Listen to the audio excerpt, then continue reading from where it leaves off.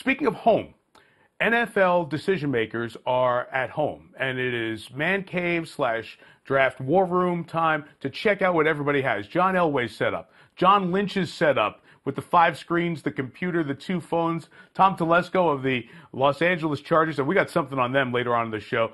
Dave Gettleman, a little more bare bones. He kind of old school, fits Dave Gettleman a little bit. Same deal with Andy Reid down in the basement. Tammy, his wife, has brought over that antique table. You've got everybody set up for how their draft setup's going to look on Thursday. And speaking of at home, Paul Burmeister, our NBC Sports colleague, who's on Chris Sims' podcast with him, has talked a bunch of NFL, radio voice of Notre Dame football, our coverage of the Tour de France, Olympic coverage as well. Paul does it all, and he joins us from his at-home setup.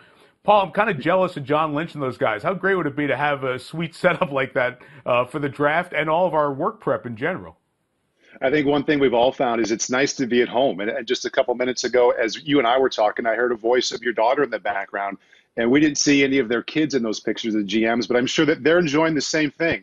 Once you get settled into being at home, it's been really nice to have the kids in the periphery to help, to hand you something, to see what you do. So a bit of a challenge for sure, but we're all enjoying having our kids and family nearby.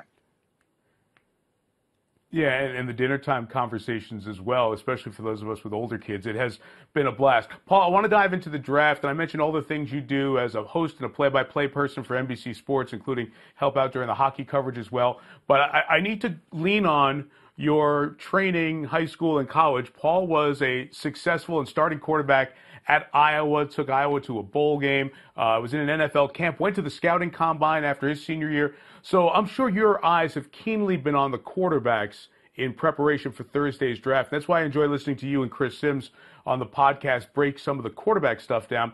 What have you noticed? I want your observations, not Sims. I hear enough of him. I want your observations of how you see this quarterback class coming into Thursday's draft. Well, first of all, Mike, you're right. This is right in my wheelhouse in terms of how much fun it is this time of year. My first thoughts are with that first pick, and it's one we've kind of all bypassed because we just assume the Bengals are going to take Joe Burrow. But I think it's as interesting a pick in round one, not because of the element of the unknown, but because are they going to get the Joe Burrow that we saw on tape this last year? The ability to have so few poor decisions, to know where to go with the football seemingly each and every time and then throw with accuracy. I can't wait to see if that's the guy that shows up for them as season 1 and season 2 plays out, no matter how season 1 comes. Then as far as the decision in the quarterback world right now, do you like Justin Herbert? Do you like Tua Tagovailoa? And I'm fascinated by this process. And I know from being around it for years, Mike, just like you, in listening to evaluators and GMs, they like safe.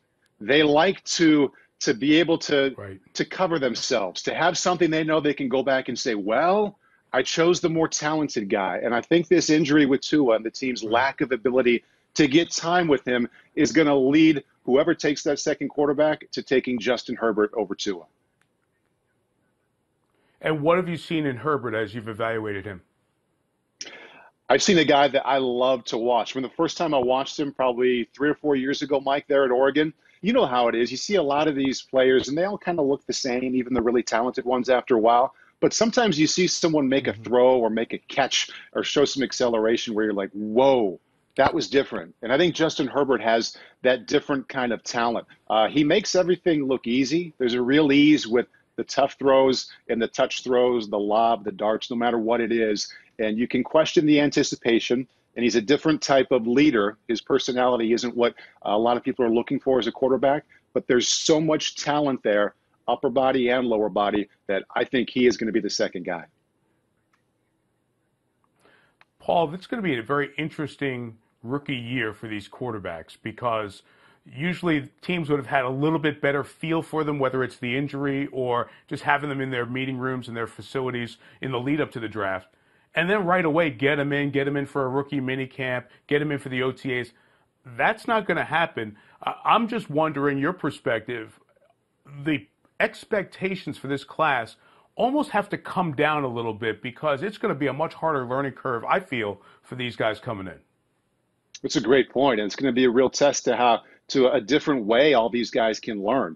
Can they learn and then eventually apply it to the field with what you and I are doing right now? Can they have this kind of session with the quarterback coach and offensive coordinator without the warmth and the engagement and just looking at a screen? Can they take that and apply it to whenever they show up to camp? It's a different kind of skill. It's something they've never had to do in college, and it's something that they're going to have to do coming up here whenever they are allowed to get back to work. And I think about these GMs, Mike, and I always like to relate it to things that we know and things that you and I do. And like, what if the last thing you did those last couple of days in preparation for calling a game was taken away from you? The finishing touch that really allowed you to walk into that booth with conviction. You don't get that this next season. And that's what these general managers are dealing with right now. They don't get that last bit of confidence and feel by putting their hands on and the interaction with them one-on-one.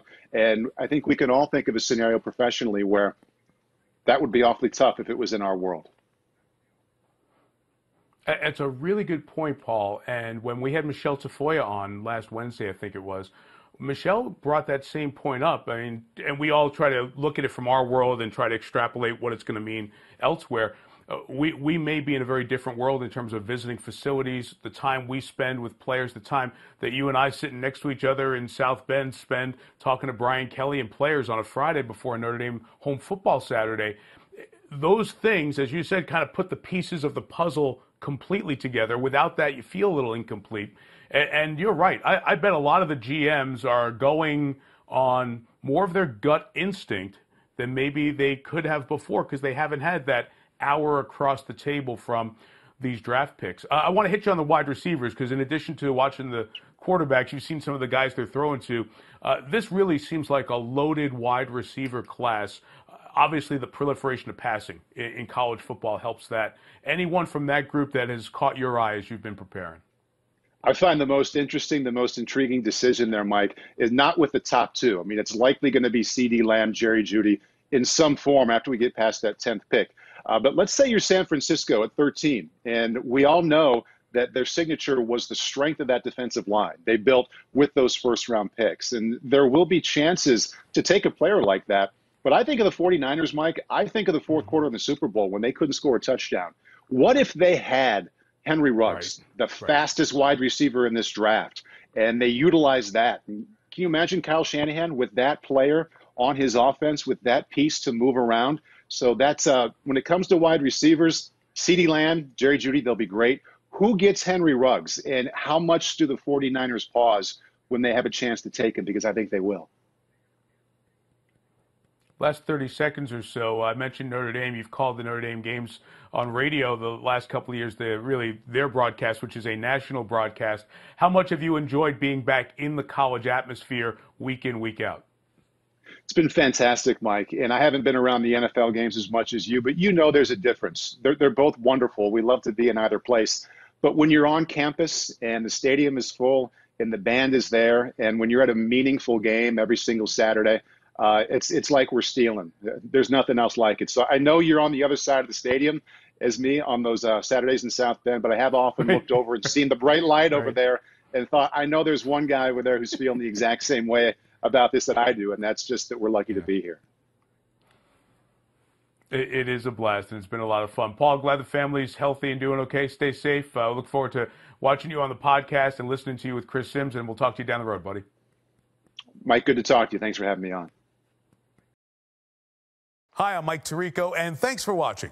Make sure to hit subscribe for the latest news and highlights from NBC Sports.